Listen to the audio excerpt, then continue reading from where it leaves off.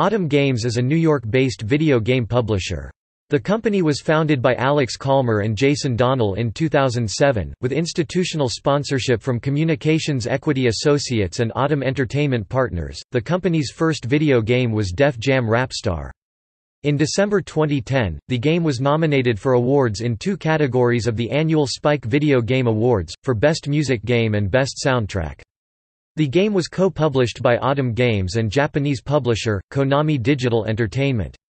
The game was the result of a multi-year publishing arrangement between Autumn Games and the New York-based games studio, 4mm Games, which was founded by 2 of the original founders of Rockstar Games. Def Jam Rapstar is owned by 4mm Games, and was developed by 4mm Games, Terminal Reality, and Def Jam Interactive. The company's second game was released in November 2011, and was developed by Isopod Labs in conjunction with 5-time reigning champion of NASCAR, Jimmy Johnson, who in 2011 was named Forbes's #1 most influential athlete. The game is called Jimmy Johnson's Anything with an Engine.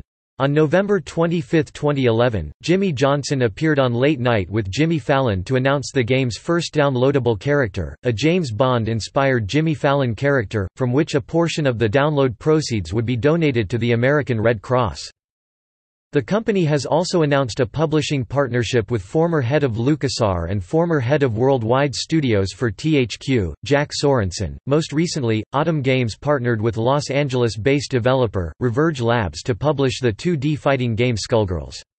Skullgirls won Best Fighting Game Awards at the 2011 E3 conference from VG Charts, Bitbag, and Rip10, and additionally received Best Fighting Game nominations from IGN, GamePro, 1UP, and the official E3 Game Critics Awards. Skullgirls was released on the Xbox Live Arcade and PlayStation Network on April 10, 2012 and April 11, 2012, respectively, and immediately became the top-selling game on both platforms. It is one of the highest user-rated games ever released on both platforms.